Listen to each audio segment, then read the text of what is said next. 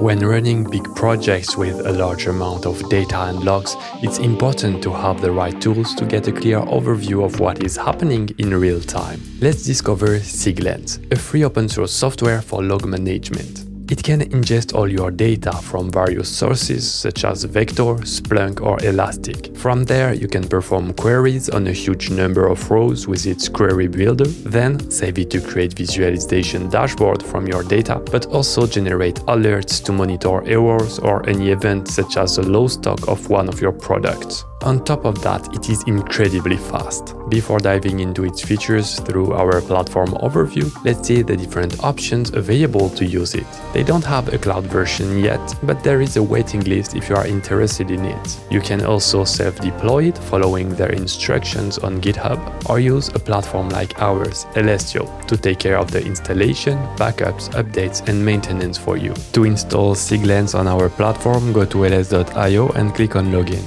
Then choose Deploy My First Service, search for SigLens, choose between the different cloud providers, region and service plan based on your need.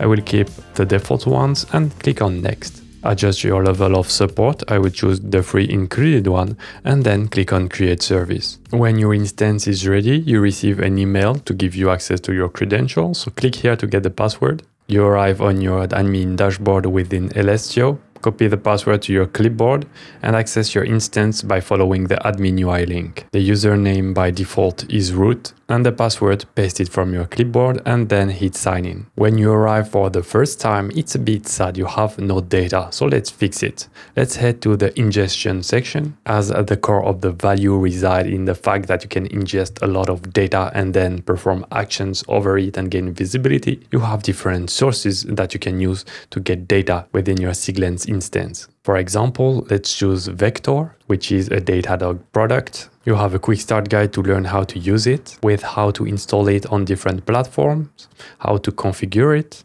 and a different configuration file and how to run it. Then you have a sample curl request to check if everything is working correctly. You can see that automatically it's using the URL of your instance, which is pretty useful. And you have the same for different sources of data, for example Splunk, the observability tool from Cisco. But this is just a platform overview and we don't want to connect existing data source, so instead we can use the send test data. Click on Send Test Data to inject the data, and once it's done, you can head to Logs. Now you can see we have a lot of lines that are coming from the test data table that have been created.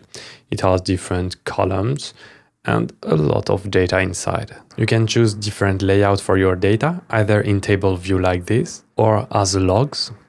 So for this, it's not very readable, but depending on the kind of data you are using, it might be the best. Or also in single line display view. You can also choose the different fields you want. So let's say you just want the address and app name, and it's displaying only this. And same if you decide to keep the single line. Let's go back to the column view and enable everything. And the best thing we can do with our data is to search within it. So we have here a query builder. So without writing pure SQL queries, we'll be able to search through our data here or other tables that have been ingested by SigLens. Let's add a search filter. You can click and automatically it will list all the columns that you have at your disposal. So let's say we want the city. That will be equal. And again, you have a distinct list between all the different cities within your data. So let's say we want to choose Albuquerque. We validate it. And then we need to click on the magnifying glass here to apply our search. And now we only have the data, if you look at the city, that corresponds to Albuquerque. This is for searching data, but you can also aggregate data. So let's say you want to count. What do we want to count? The number of cities, but this time we want to count them within a country. So the search criteria will be country.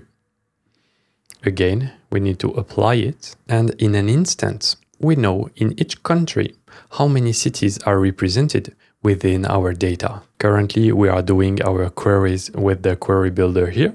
It is Splunk QL syntax that is automatically generated. What we see on top here, which is the same as free text, but we are not limited to Splunk QL syntax. Let's say SQL, which is the one I'm the most familiar with. And instead, we can write directly our queries here. Let's try to replicate the same. Select count city as NB cities from the table name. So here it is test data. And currently we are grouping by country. So we'll do the same. Group by country.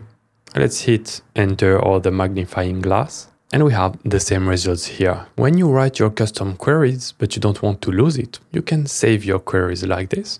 Let's name it number of cities per country.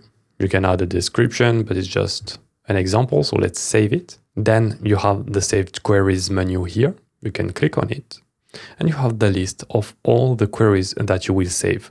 So you have a direct access to pre-fill your logs with the query that you stored. And here you have your results again with the up-to-date data from the last 15 minutes. You can also download the data as a CSV or JSON file. Also get some information about the time it took to get a response from the server, how many recalls there was, and the date frame that is taken into account. So here it's the last 15 minutes. Let's click cancel. And let's dive into more interesting feature. You can see the bell here is to create alert. Let's say we want to create an alert when some of our data is met.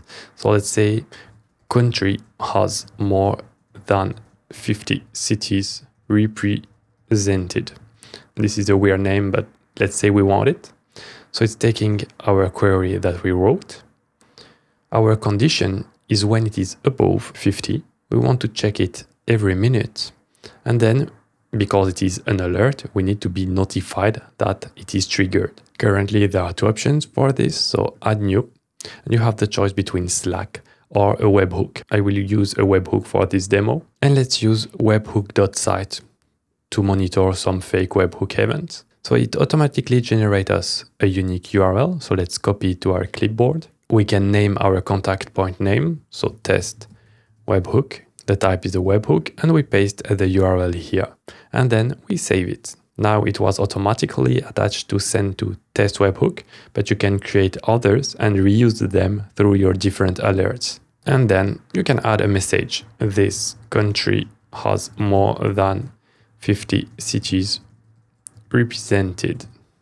You can add custom label, go further, but let's just save it like this. Now we have the list of our different alerts.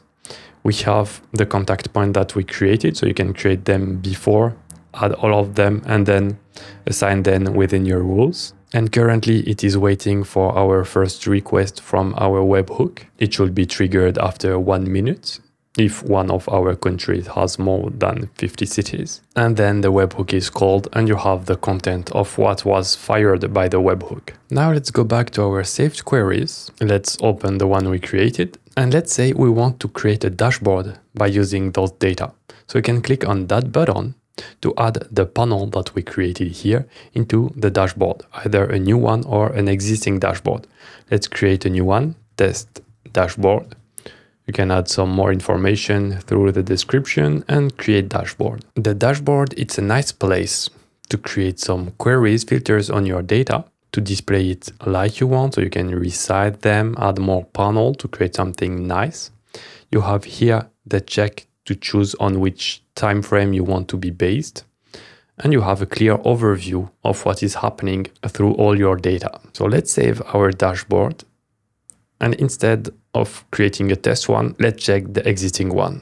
By default, there is one that is named sample dashboard, which shows nicely the logs here, some pie chart generated based on the data, a big number and a bar chart. And you can adjust to get it by 12 hours, by the different time frame that you need. Because again, if you go to logs, it is meant for big data, which means you have thousands of lines coming all the way down.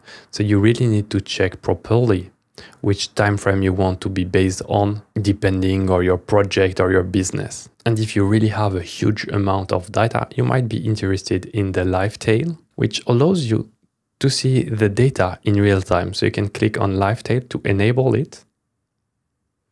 You choose the refresh rate here, so it's way faster than what we had before. or you can manually refresh if you are monitoring something in live. And again, you can write some Splunkial queries or SQL queries to know what is happening through the data. Let's head to my organization here. You have the information about the incoming event and the incoming volume. So here we have 40,000 data that was ingested on that day. This is because I clicked 2 times on the test sample data. But if you really connect it to your external database, it will be way useful to see what is happening and when you have huge peak of data incoming. If you go to the settings, you can also adjust one nice option, which is named persistent queries. What it is instead of saving it to the queries, every time you will type a query in logs, it will be persisting, so you don't have to not forget to save it. Like most of the tools, you can switch between dark and light mode. I know a lot of you like the dark mode, so let's finish like this. And let's open the support. It's always a good idea when you are interested in a product to dive into the documentation. First, to just see if the project is legitimate, if it is a serious product. Then it's nice to discover features that you don't know that existed, and maybe others that I didn't cover in this platform overview. Let's open, for example, Log Query Builder. It's a feature we saw together, but for each feature, they provide some video guidelines and step-by-step tutorial to really understand how to use SigLens. Thank you for watching. We hope you enjoyed discovering SigLens with us. If you find our content useful, please hit the like button to help other open source lovers discover our videos. Don't forget to subscribe to not miss our upcoming platform overviews. In the meantime, if you want to continue discovering free open source software, I recommend you this video here.